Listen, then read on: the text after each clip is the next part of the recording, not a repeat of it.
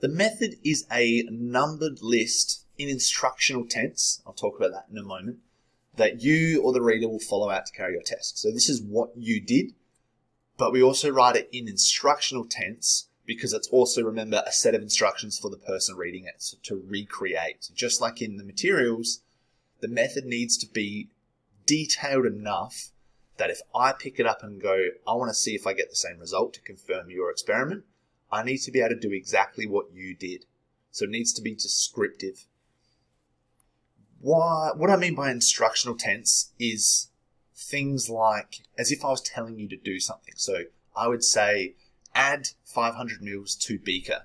I wouldn't say 500 mils was added to beaker. That's past tense.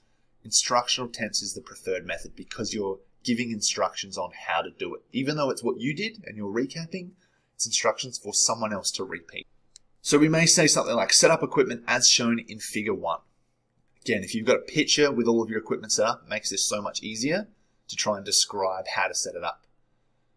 Step 2, using a measuring cylinder, measure 50 mils of water and pour it into the 100 ml beaker.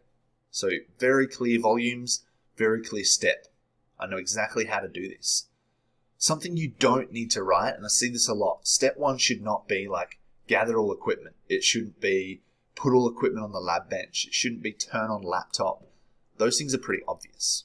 We know that we're going to have to do that. I know I have to gather the equipment because the materials list, the purpose of that is I gather those things.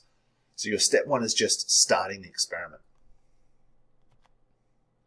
Think of it as if you were baking a cake. Just like when you go through a recipe book, it gives you step-by-step instructions. It says, measure out this, do this. It's exactly the same concept. If you make a cake and I wanted to make the identical cake, I need the same method. And that's what we want to do.